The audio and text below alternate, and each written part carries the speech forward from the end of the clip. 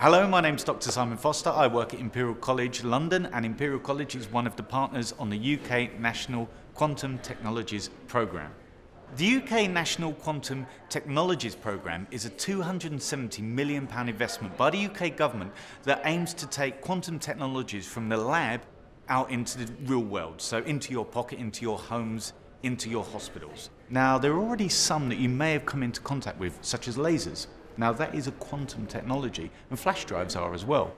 But we're going to take a huge leap, I hate to say it, a quantum leap, into the next generation of these technologies. So we're going to start looking at quantum metrology, and that's using quantum technologies for really detailed measurements. In healthcare, there could be huge advances in scanners.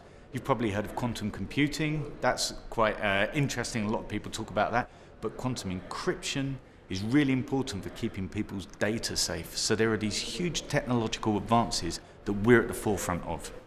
The programme's funded by EPSRC, and it brings together all the different centres of excellence around the country working in quantum technologies.